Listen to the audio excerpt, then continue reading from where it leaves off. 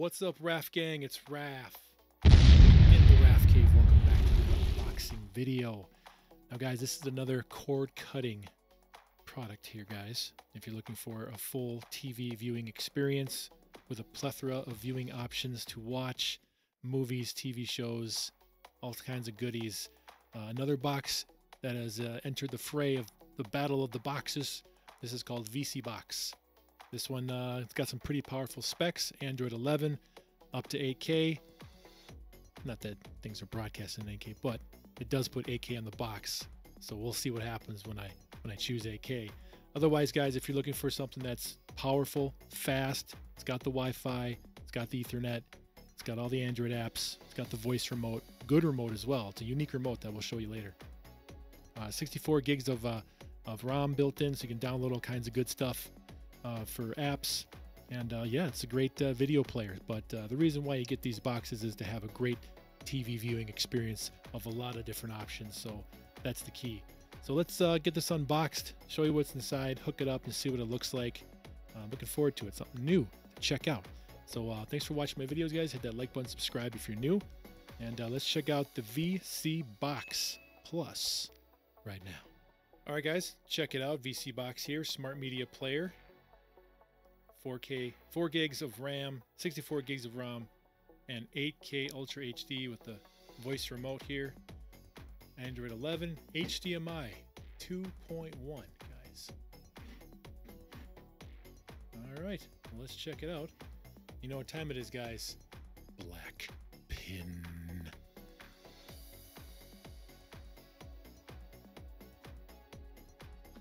Dual band Wi-Fi 6, guys. All right, so main event is here.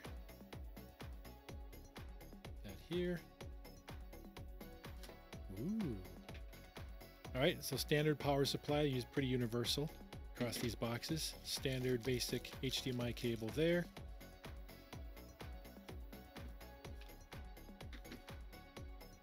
V3 Plus instructions, large instructions here. Very nice diagram here to show you what to do. Stop buffering tips, best performance practices, all the good stuff. And a official website scan in the back. Ooh, this remote, guys. I like this large remote. Look at this. So you have the universal TV power with the TV input, volume minus, volume plus. You have the mouse button here. Of course, the box power is there. Number keys, favorite button, last, del, maybe delete. Back button, menu button. EPG is your TV guide. Info on what you're watching. Nice up, down, left, right. Okay. Your home key is there. Your audio button, your subtitle button. Volume up, volume down to the box. Channel up, channel down to the box. Looks like this is a Google Assistant button. Your mute. Got some color keys here and some hotkeys of YouTube, Netflix, Disney Plus, and Prime Video. Wow, that's awesome. Okay, got a little bit of instructions in the back here. Tell you how to program your remote to the TV. Looks like there's a little cutout here, right there. There we go. Pop open. Looks like AAA batteries, guys. AAA, not included. All right, so I'll find some of those. And now the main event, guys. Ooh, look at this padded. This is all pad. I like that. It's very nice. And we got a piece of tape. Seal it up. Great packaging, guys. Ooh. Guys, look at that texture on top. Are you kidding me? It's like a wave. It's beautiful. And it is grooved, guys. This is grooved. Not just a little sticker on top. That's actually ribbed very nicely. So it looks like we got V3 Plus in the front that says 8K ultra high definition, which is great for me. I have 2 8K TVs in the RAFCAVE. All right, let's do this.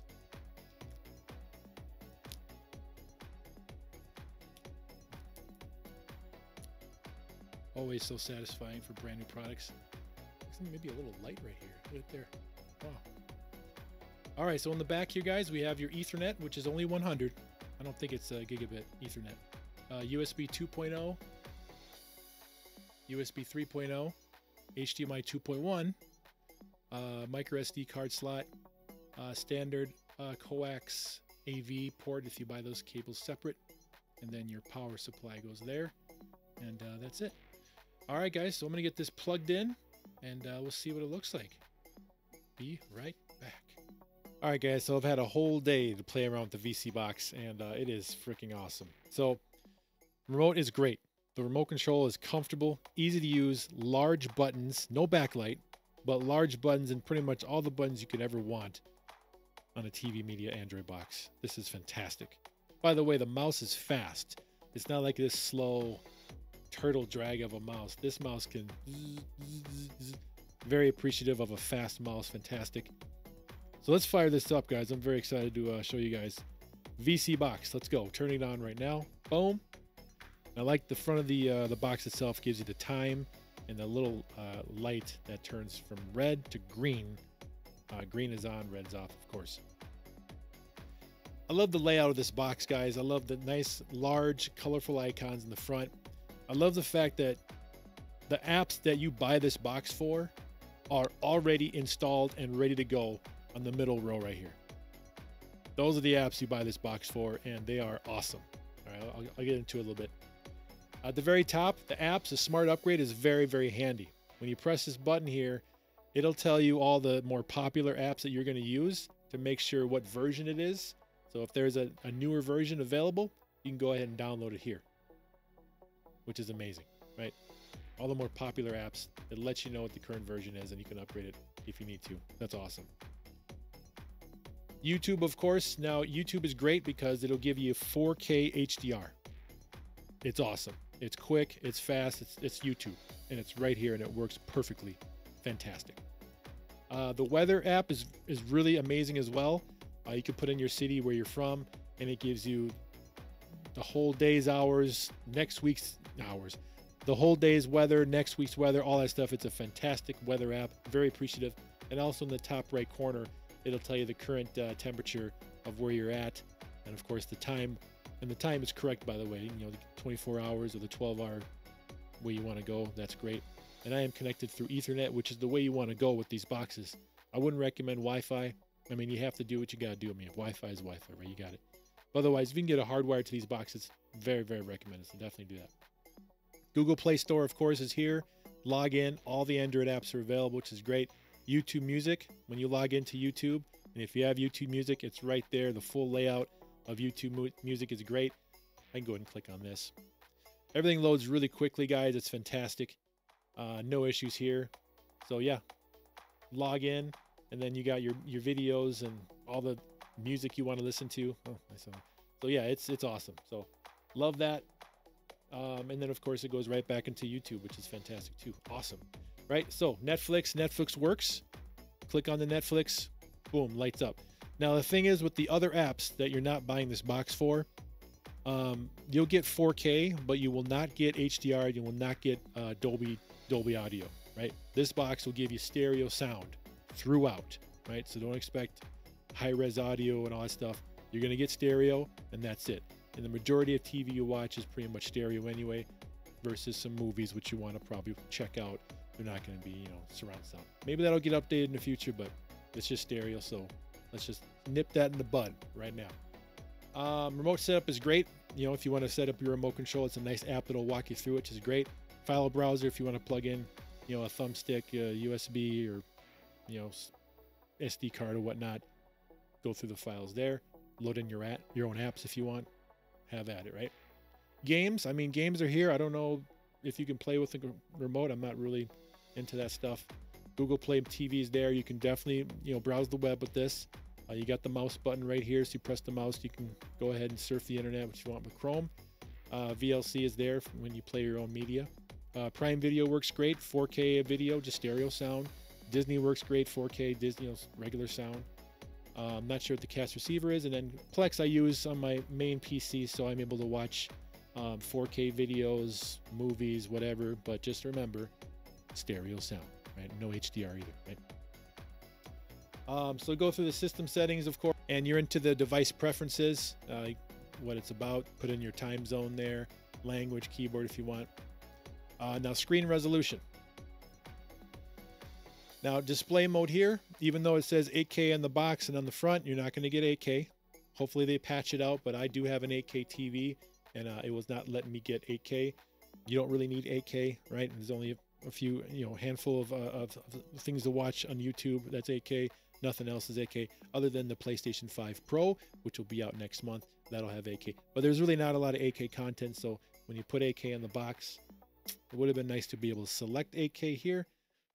Well, who knows? Maybe you'll get an update. But 4K 60 is what you're going to max out at there.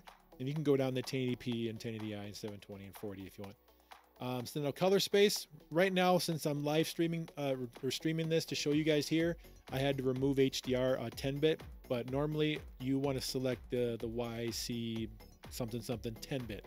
Select that, then you'll get HDR on a couple of certain apps. So other than that, I'm just using RGB 8-bit just to be able to show you guys what it's all about, but you'll change it when you get your own TV and stuff. Adaptive HDR, just leave it there. It'll turn on if it's available. Otherwise, I'll just leave it there. As far as sound goes, yeah, it's just either never surround sound or just automatic. I just leave it on automatic because there's no option to select Dolby Digital, DTS, Dolby Atmos, DTS:X, all that stuff. There's none of that here. Just stereo only.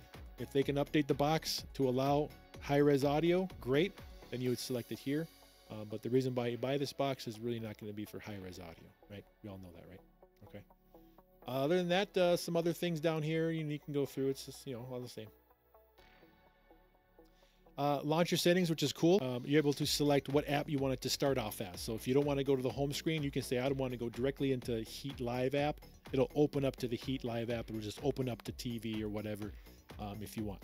That's cool. That's a really nice option to give you on this box. Upgrade, which is great. You select upgrade.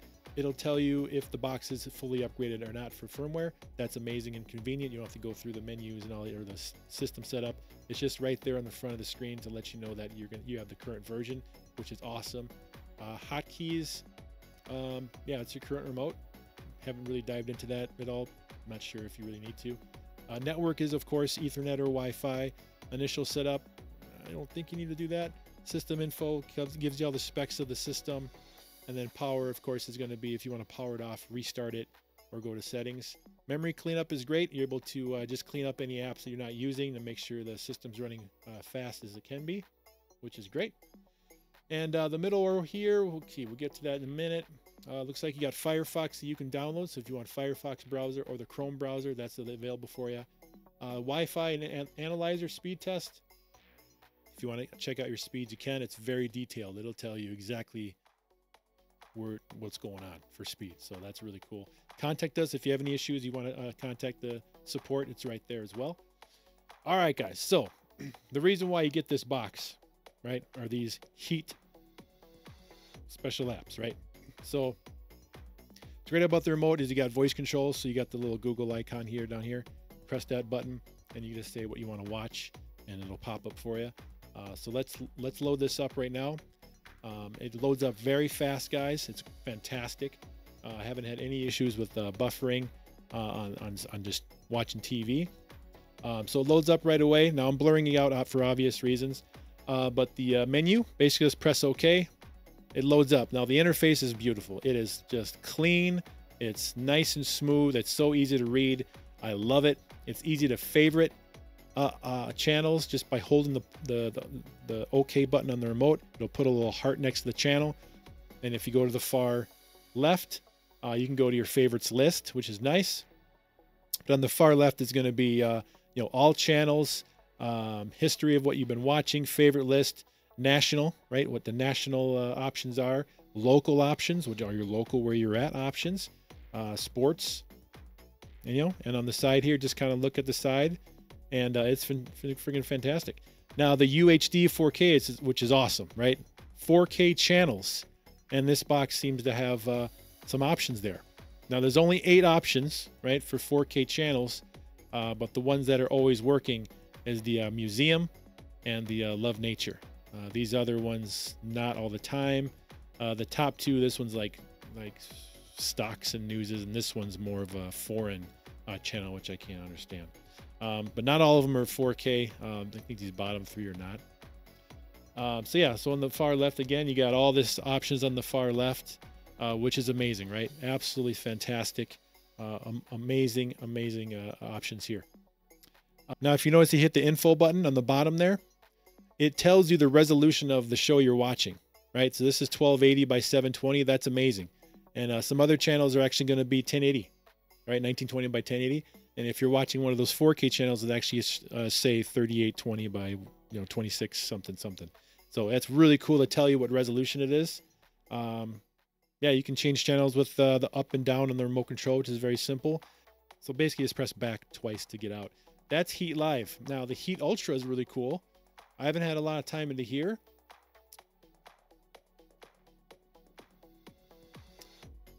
But this one, if you go to the far left, it gives you a few more specifics. A few more specifics on the very left there. So a few more things that the other one didn't have. So if there's something here that you like that the other app didn't have, then they're right here. Very, very nice. Very nice to have a little backup there. So press back twice. Now the Heat VOD. Feel the heat, stay cool. It's very neat. Now it's receiving some data. Could be some updates going on, which is nice. There. Love how it just integrates the loading beforehand. So you have these options here, right? So you select that, and then you'll have pretty much everything on the left here. All right, 37,000. TV options here, 13,000.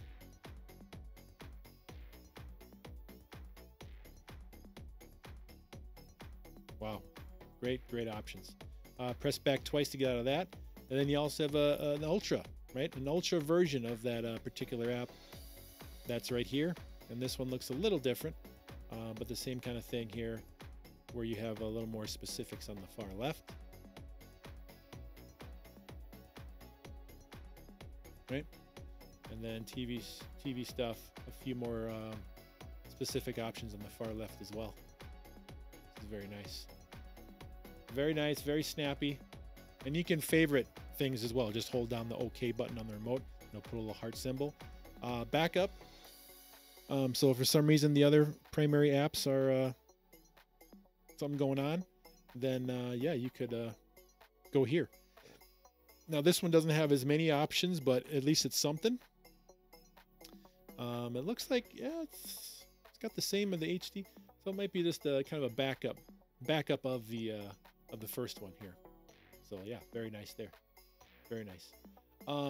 Another thing is with the VOD, when you choose something to watch and it's like stuttering or slow, there's a way to actually choose up to 8 different versions of that to see which one is smooth. It works out better. So something's chop, click, server list. You have 8 options. Very cool. Very cool. Other than that, guys, I highly recommend this box. I'm very happy with it. I think it's just so easy to navigate through and look at, and it's just so clean. It's very nice. Other than not being able to select 8K, not getting high-res audio, those are the 2 bummers, but maybe those can be updated in the future, because this is a very powerful box. I don't see why it can't do those things. So other than that, guys, thanks for watching this video. Link in the description below if you enjoyed this demonstration and want to check it out for yourself. Definitely look description below. Otherwise, guys, thanks for watching this Android box of vSeeBox demonstration. You guys have a great day. Like, subscribe, share, and see you in the next one. Home theater rules. Raph out. See you guys.